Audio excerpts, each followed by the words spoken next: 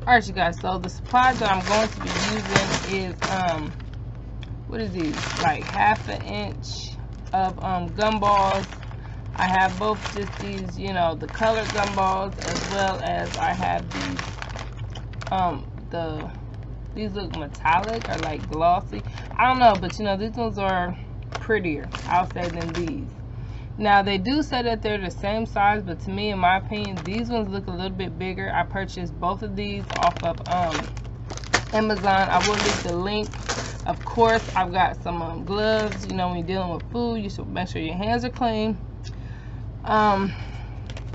This is what I'm going to be using to poke a hole through the gumballs, and hopefully my fingers are crossed on this, that it does not damage the gumball up too much, because I know when I was looking at videos, people were having issues with them, you know, like breaking.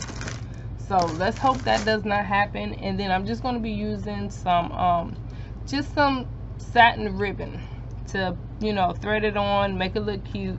So let's go ahead and get up into this.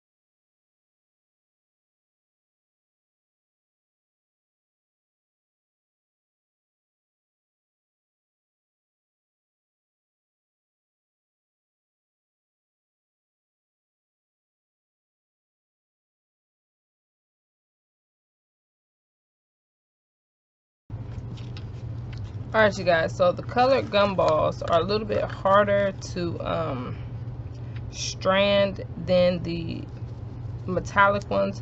So what I had to do was actually make the hole bigger by putting it further down on the this little skewer looking thing, so that the hole is bigger. Now I will say these gumballs do act very, very differently. These are much harder to thread through. They're just harder to work with. You can work with them, of course, because I'm doing it, but it's much harder. So I just wanted to come on here and tell you guys that.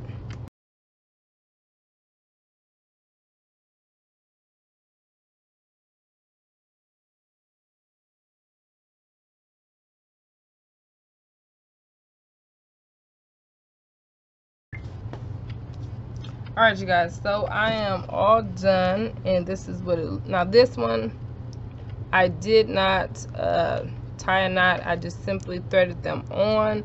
I think this one is super cute. It's going to be a necklace. This one is going to be a necklace as well. Look at that, you guys, just super cute. These are easy, simple to do, to give out as party favors. These are a little bit shorter, so these are going to be used as bracelets. But, you know, something simple, something cute that you put down inside of goodie bags, or you could just simply make for a classroom, you know, your kids, anything. So if you have any questions at all, please feel free to ask, and I'll see you guys very soon. Bye.